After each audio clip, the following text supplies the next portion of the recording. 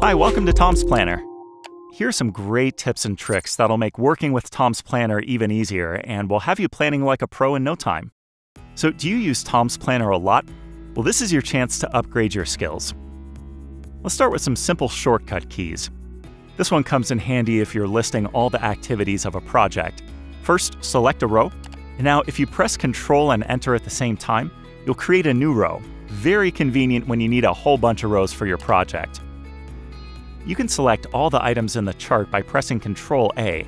In this way, you can move the complete planning at once, to a week later, for example. Another shortcut key I use quite often is the Ctrl-Z combination. This will undo your latest action. Wish we had this in real life sometimes. While creating your planning, instead of using the right-click menu to add time blocks to your chart every time, you can simply drag them from the legend and modify them to any length needed.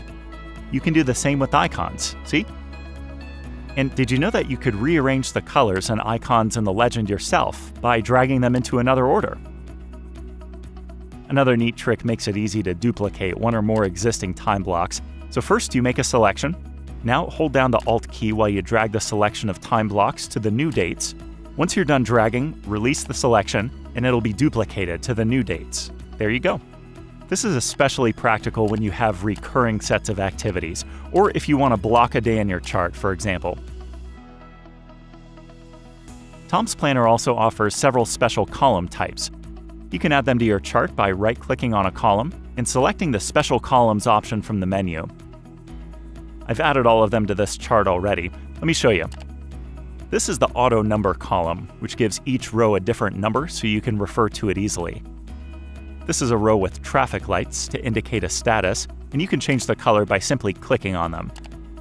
This row allows you to include an icon for each row.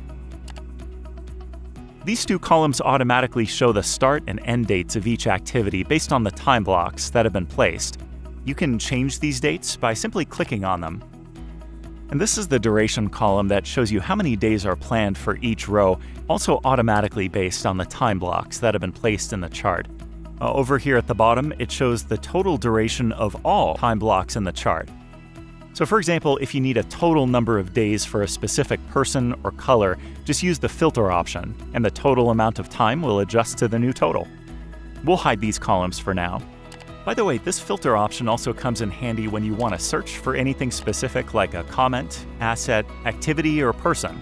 You can even make a clear to-do list for the day by adding a name to the filter and selecting today. And there it is, simple and clear. All right, so now that we have a decent chart again, I'll show you some easy ways to navigate it. Have you already noticed these arrows? When you click on them, the chart will scroll to the specific task. Also, the scroll bar itself has a nifty right-click menu that allows you to quickly scroll to the start or end of your schedule or to the current day or a specific date. And don't forget that by holding the spacebar, you can drag the chart to any position manually. And finally, one more tip, if you close the tool just after you made some changes, you might get this alert. It warns you that you have unsaved changes. What I always do just before I close the tool is press Ctrl-S on my keyboard. This saves the latest changes instantly and prevents this warning from coming up when you close your browser window. All right, now you've become a true Tom's Planner guru. We're excited to have you and hope you enjoy Tom's Planner.